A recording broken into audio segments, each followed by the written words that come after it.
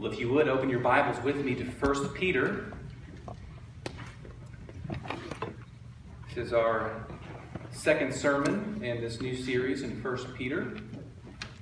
And so you may remember last week, the title of the sermon was Sovereignly Saved and Secure. And I imagine, I hope that in particular the secure part was comforting to you. Because it is quite comforting to know that we are secure in our salvation. So verse 5 was one of the verses in our text last week. It says that we by God's power are being guarded through faith for a salvation ready to be revealed in the last time. Right? So we are by God's power being guarded through faith. And because of that, our salvation is secure. Well, this morning, we're going to see that this very faith, right, you see there in verse 5, through faith, that this very faith will be tested by trials. I even mentioned last week that 1 Peter has a lot to do with suffering. And so we'll begin to see that in our passage today. We see that this faith is tested by trials, and that if genuine, that if this faith is indeed genuine, that it will be proven and purified by these trials. And moreover, it will persevere. And this is, after all, why we call the doctrine of eternal security perseverance of the saints, right? Because it is not a guarantee. This brings a little bit of balance, right? It is not a guarantee that no matter what you do, you're good. In fact, it is a guarantee about precisely what you will do, that you will persevere if you are truly born again. And that is both in faith and repentance, as they are two sides of the same coin. Now, ultimately, this is supernatural. And so we looked at that last week, right? This is the work of God, right? He who began a good work in you will complete it, right? If God began this good work in you, if you have been born again, you will persevere to the end. It will be completed through your sanctification, through your glorification. So it's supernatural. And yet we are active participants, right? We are called to persevere. We are active participants in this. And so we have to actively pursue keeping the faith and remaining in faith and repentance. And so this morning, the title is, I have a good acrostic again, Proven, Purified, and Persevering Faith. Right? Proven, Purified, and Persevering Faith. And so we'll begin where we left off last week in verse 6. And we're going to cover verses 6 through 12 this morning. But I'm going to save 10 through 12 till the end. So right now I'm just going to read verses 6 through 9. And would you stand with me in honor of reading God's Word?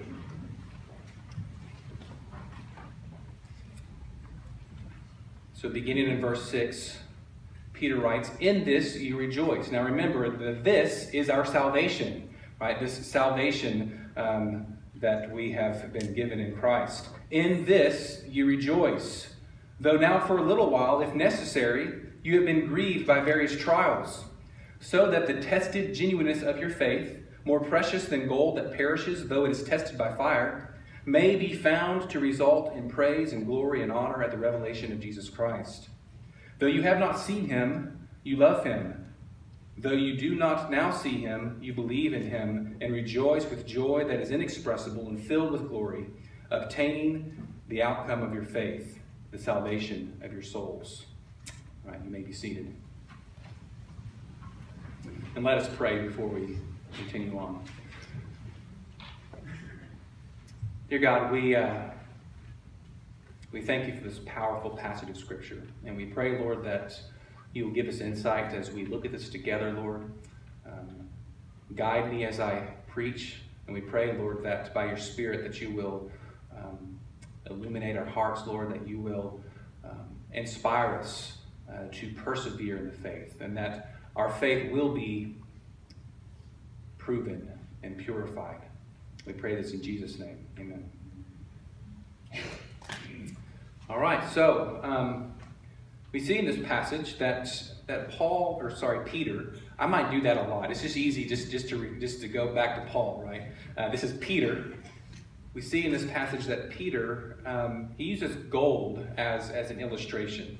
I have a little piece of gold right here. It might just look like a speck to you, but it cost me a little bit of money. I went through this phase years ago where I was collecting coins. Of course, this isn't a coin, but I did buy this at a coin store, and it's kind of cool because it's just a raw gold nugget. I think it was mined in California. I don't remember for sure, but it's just a little gold nugget, and I don't know, it's kind of neat. But Peter uses gold as an illustration in this passage, and he makes a parallel and a contrast with our faith, right? So he's making a parallel with our faith and a contrast with our faith. So the parallel is this: Peter says that genuine faith, like gold, is proven and purified by fire, by trials, right? You see that parallel? So you think of the refining process of gold and how gold is put through the fire and the impurities come out, and so it purifies it, but also it's showing that it is true gold, but remains there, right? There's a proving and purifying that takes place. So genuine faith, like gold, is proven and purified by trials. But the contrast is that genuine faith, unlike gold, it does not perish, right? Now we might think that, oh, well, my gold's not going to perish, but all things on this earth will perish, right? All things will in the end, but not our faith. Genuine faith, unlike gold, it does not perish, and thus it is far more precious, right? Peter says that it is more precious than gold. Gold's a pretty precious thing. But he says our faith is even more precious, and that's namely because it does not perish. Okay? So we'll look at the parallel first. But before we do that, let's talk a little bit about trials. Because here in verse 6, Peter says, "In this you rejoice, though now for a little while, if necessary, you have been grieved by various trials." So what are these trials? Well, for the original audience, we know that they were facing persecution. And remember, this is a general letter written to people dispersed in many different places. And they were, in fact, facing persecution. Persecution far greater than any of us are facing right now. However, you very well may be facing some kind of minor persecution. And Jesus says that, blessed are the persecuted.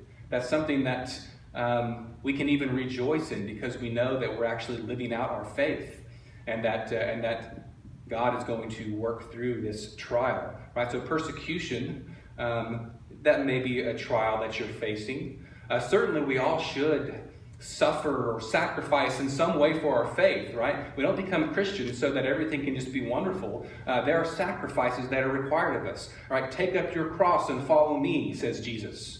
And so there's going to be some suffering involved there, whether it's persecution or something else. So that could be our trials. We could even broaden it, though. Trials might come in forms of illness, maybe a rough marriage, financial stress, and we could go on and on and think of different trials that we might face. It's helpful for us to understand that in the New Testament, there are a couple of words that actually translate the same Greek word. So trials and temptations, right? They're actually translating the same Greek word. So why is it that in most of our English translations, we have two different words that are used at different times to translate the same Greek word? I think that a good reason for this is that whenever this word is translated trials, it's helping us to identify how it is being used. So for example, in James, count it all joy when you face trials of various kinds, for you know that the testing of your faith produces steadfastness. Right, so that word trials is the same word that in other places is translated temptations. But this is being used in a good way, right? Count it all joy when you face trials of various kinds, for we know that the testing of your faith produces steadfastness. That's actually very similar to what Peter's saying here in 1 Peter, isn't he? And so this is usage in a more positive sense. And Peter is saying that trials can and should work for our good, right? Trials can be a good thing for the Christian. Indeed, trials prove and purify our faith, right? Coming back to this whole analogy with the gold. And yet there is a danger. There is a danger that our trials can also tempt us to sin, that they can become temptations to sin. And that's a bad thing, right? So we think of the Lord's Prayer, lead us not into temptation. Same word, but it's used in a different way, isn't it? And so temptation to sin is a bad thing, right? So trials can be used for good, but they can become temptations to sin. And that's something that we have to be very, very mindful of. And we ought to pray this often, right? We ought to pray, as we're instructed in the Lord's Prayer, lead us not into temptation. I wonder, though, how much more often some of us pray, deliver me from this trial, than we pray, deliver me from temptation. Have you thought about that? How much more often we pray, deliver me from this trial, than we pray, deliver me from temptation, or lead me not into temptation? We're concerned more with comfort than we are with holiness. That's something that we ought to repent of. We should not be more concerned with our comfort than with holiness.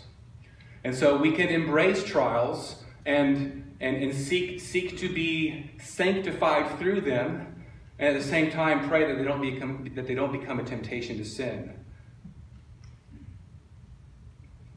Now, it's not wrong to ask for deliverance from trials. I mean, we do that every time we pray for someone who's sick, right? We're asking them to be delivered from their sickness. However, maybe a better way to pray, though, is to ask that in the midst of their sickness, that God can work in them in a special way.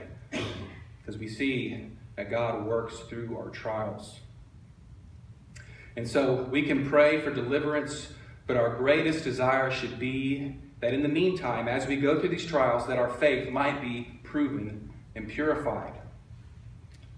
Look at verses 6 and 7 again. In this you rejoice, that is, in this salvation you rejoice, though now for a little while, if necessary, you have been grieved by various trials, so that the tested genuineness of your faith, more precious than gold that perishes, though it is tested by fire, may be found to result in praise and glory and honor at the revelation of Jesus Christ. And that is what it's all about, right?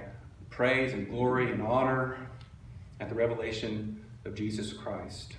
Right, we move on in verses 8 and 9. It says that we rejoice with a joy that is inexpressible and filled with glory, obtaining the outcome of your salvation, of your faith, the salvation of your souls. Right, and so we look forward to this salvation that is promised to us, and we go through the trials and we recognize that we are being proven and purified through them.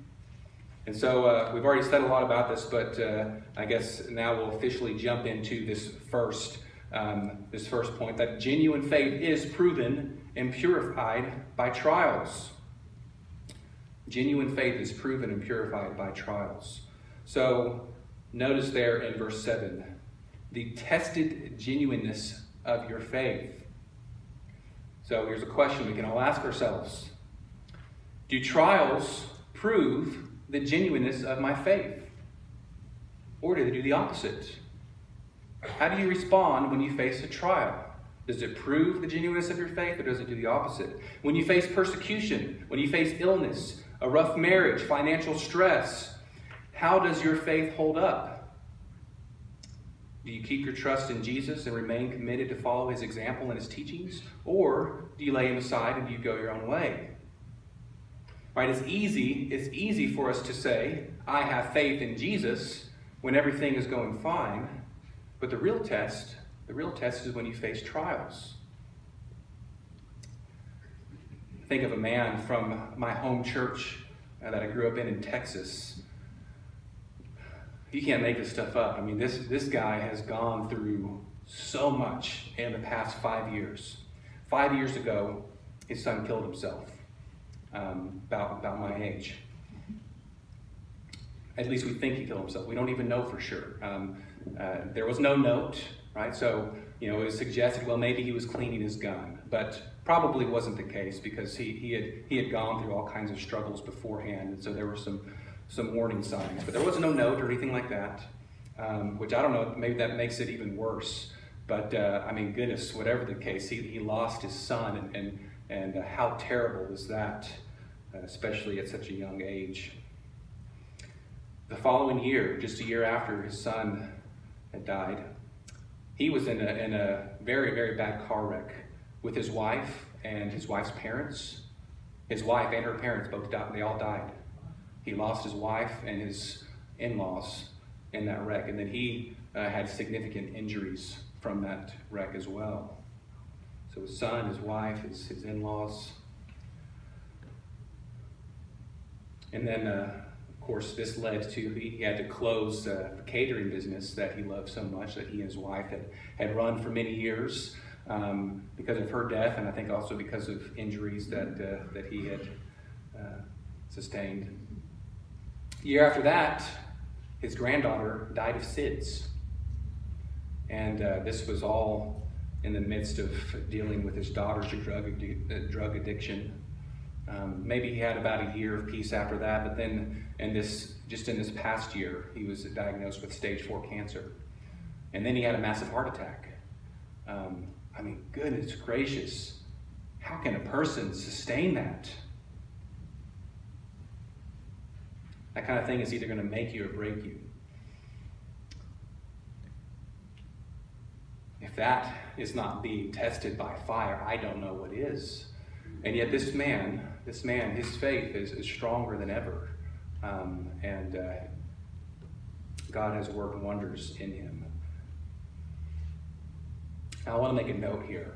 When we talk about these kinds of trials, it's not as if God is up in heaven saying, okay, let's see how he's going to respond to this. And let's see how he's going to respond to this. He's not up there indifferent to our suffering and just seeing, okay, what's going to make him break.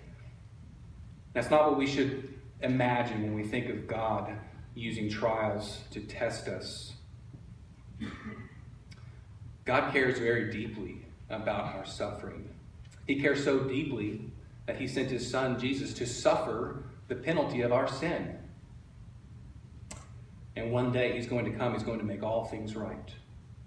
Because of Jesus' death and resurrection, we have this promise that when Christ returns, that all who trust in him, that we will be raised to new life and we will live on a perfect new creation for all eternity. All things will be made right. All wrongs will be set straight. God promises us that. But in the meantime, he uses suffering to sanctify his children. We live in a fallen world. The reason this world is so messed up is because of sin. And God is so sovereign that he is even able to use sin and all kinds of terrible sufferings to conform us back into the image of his son. Right? Remember, we were created in the image of God. Male and female, he created them in his image. And of course, we still bear that image, but that image is shattered, it's twisted, it's perverted. And so for those who are in Christ, what's happening is that image is being formed and perfected. We're being conformed into the image of God's Son, what we're told in Romans chapter 8. And that hurts sometimes, right? I think if you're trying to shove something to fit it into a mold, right? It hurts. It hurts. Or here in 1 Peter, being tested by fire, right? Fire hurts. Our trials, they hurt. But that's kind of necessary. And God is able to redeem those things and use them for our good and for his glory. So he uses suffering to sanctify his children. And that is essentially what the testing of your faith is. Will it sanctify you? Will it purify you? Or will it show you to be a sham? Right? Whenever you face these trials, are you going to toe the line and keep the faith and follow Jesus' commands? Or are you going to go your own way? And are you going to lose the faith? Of course, that would show that perhaps your faith was not genuine to begin with, because we're talking about perseverance of the saints, right? And we'll talk about that more explicitly as we get to the next point. But this all kind of fits together, right? If you're being proven and purified through your trials, you're going to persevere as you face those trials. And that's going to show that you have been born again, and that God has began a good work in you, and that he is completing that work in you. But what does John say in 1 John about those who have left the church? He says they went out from us because they were never really of us. Right? And so we see in their case that they had a false faith, that they were in fact a sham. And so will the testing of your faith, will it sanctify you, will it purify you, or will it show you to be a sham? Now, of course, we're all going to stumble and fall, and we all struggle with sin. But that's actually kind of the question. The question is, are you struggling with your sin, or have you just completely given into it? Right? The struggle is a good thing, right? We ought to be struggling against it as we seek to be sanctified by the power of God's Spirit. One key thing to this passage, I've already mentioned that this proving and purifying and persevering, they all kind of go hand in hand. And we especially see this with the proving and the purifying. They go hand in hand. I want to show you a different Bible translation compared to the ESV to bring some things to light. So I'm reading from the ESV, but here on the screen, the first one is from the Christian Standard Bible, and so this is verse 7, right? So we go through trials for what purpose?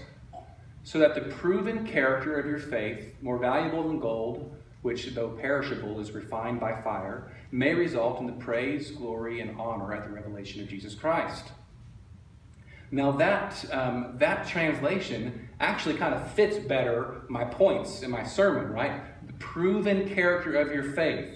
Now, of course, the ESV fits it as well, but this actually uses the same word that I'm using, right? Your faith is proven through these trials, right? So the proven character of your faith. And you see the other bold word there is refined by fire, right? Refined or purified. That's kind of the same thing, right? Refining is you're taking out the impurities. So that might actually fit better the points that I'm making. And I think that translation is helpful, but that translation actually does miss something. It misses something in the original language. So I want you to look at the next translation in ESV. It says, so that the tested genuineness of your faith, more precious than gold that perishes, though it is tested by fire, may be found to result in praise and glory and honor at the revelation of Jesus Christ.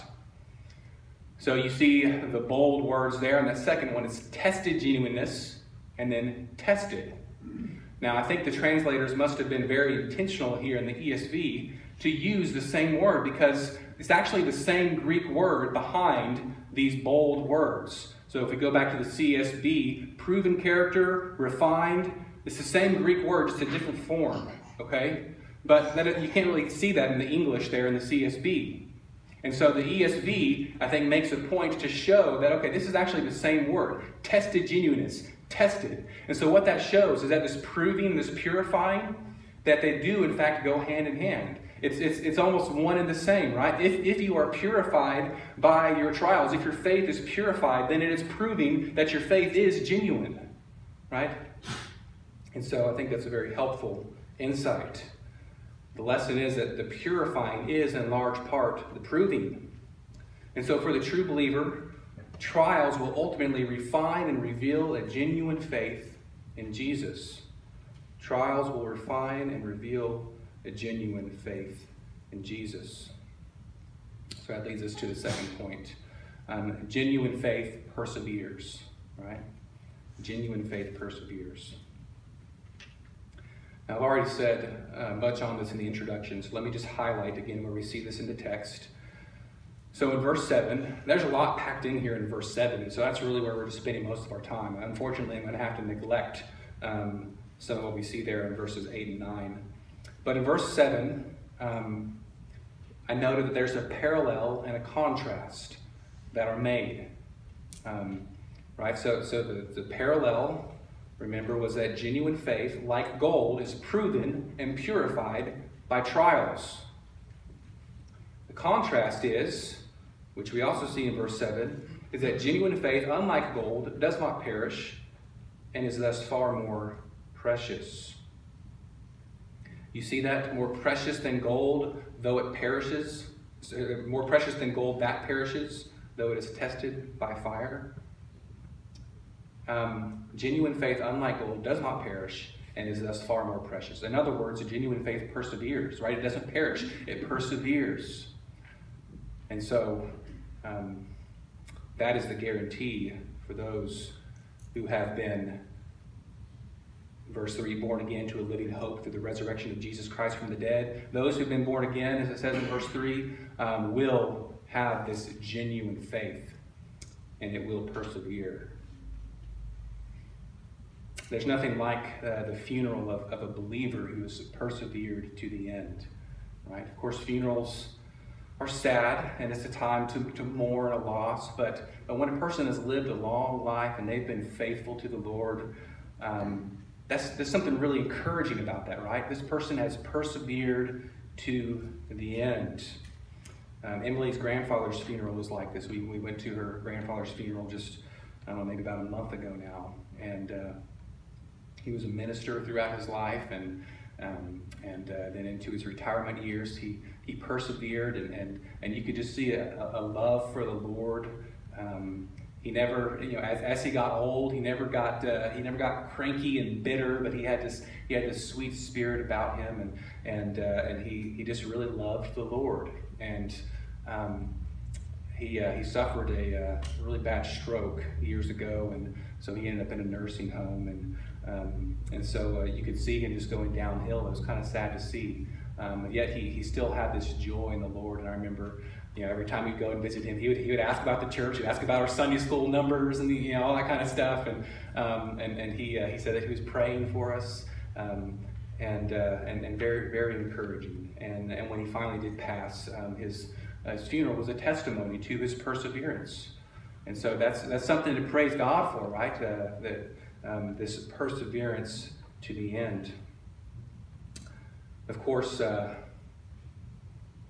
not all live so long, though. And I was thinking about the Secret Church simulcast that some of us watched together on Friday night from 6 p.m. to 12 p.m. We were here in the church watching 6 hours of teaching from David Platt.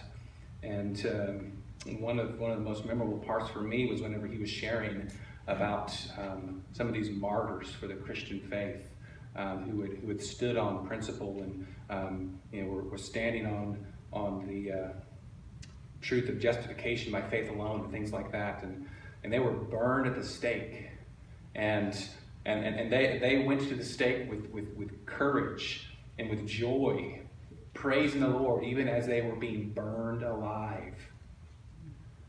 Some were even put into sacks and thrown into the water and drowned in a sack. I don't know which would be worse, but those are both quite terrible.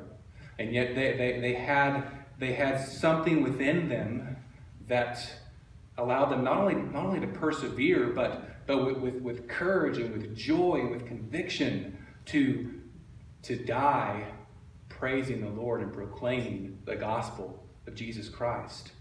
That's pretty incredible.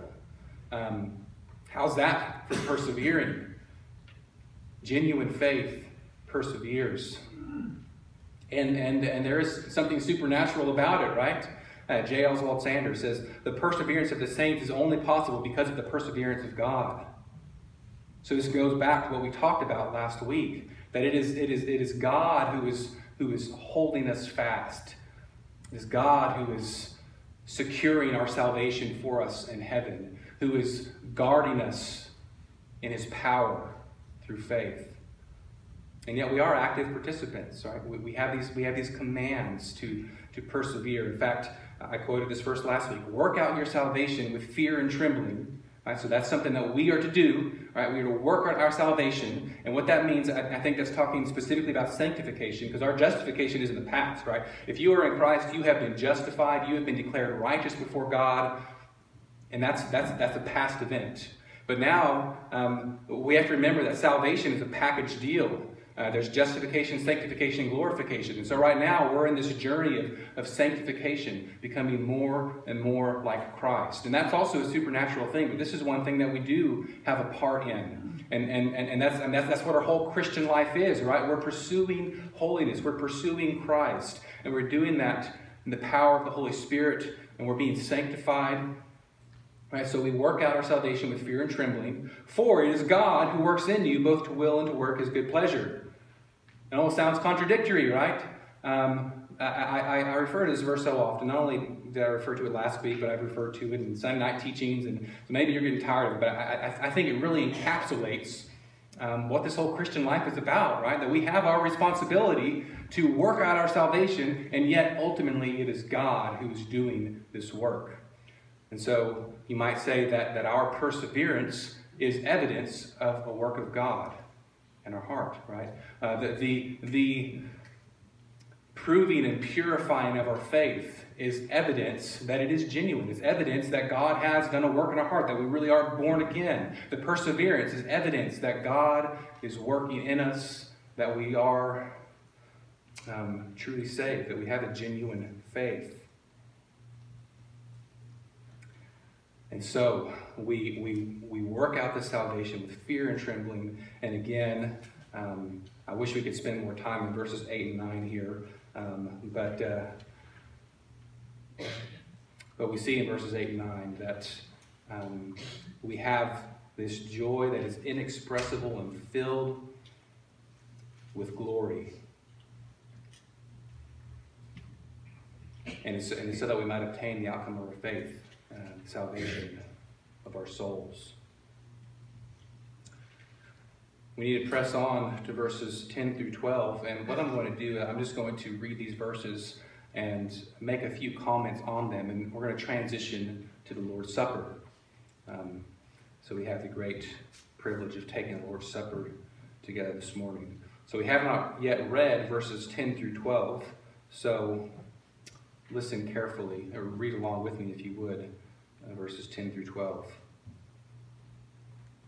Concerning this salvation, the prophets who prophesied about the grace that was to be yours searched and inquired carefully, inquiring what person or time the Spirit of Christ in them was indicating when he predicted the sufferings of Christ and the subsequent glories.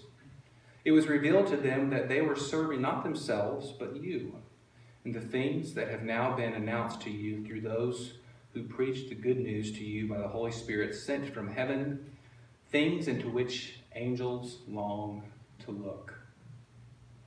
Now those few verses are kind of wordy, so maybe it was a little bit confusing to you. It's actually quite simple, though. This is celebrating this great salvation that we have in Christ, this great salvation that we are about to celebrate in a very special way through the Lord's Supper. And we're told that this salvation that we know fully. The prophets before us who prophesied about Christ coming, they only saw it in part, right? They were looking from a distance.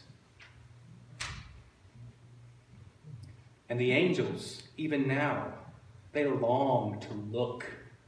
They long to experience what it is to cross over from lost to found, from death to life, from darkness to light, through the saving work of Jesus.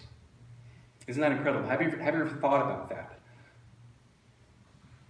Even this is even more incredible than thinking about, the prophets, these holy men of God. They only saw it from far off. But even the angels now, they long to look, they long to experience or to know the salvation that we know. Because angels, they didn't need to be saved, right? Except those who fell, who don't want to be saved. There is no hope for them. But the angels in heaven, they didn't need saving. And because of that, they actually have missed out on knowing God in a way that we know God. That is, while we were still enemies of God, while we were still sinners, Christ died for us. I mean, isn't that one of the things that inspires us so much to worship and to love God and to recognize how incredible He is? Because while we were His enemies, while we were still sinners, Christ died for us. The angels, well, that didn't happen for them. They didn't need it. And so they long to look, they long to know what we know, to experience God in the way that we experience God. That's pretty incredible. And so as we take the Lord's Supper this morning, that's something that we can reflect on. How incredible it is that Christ died for us.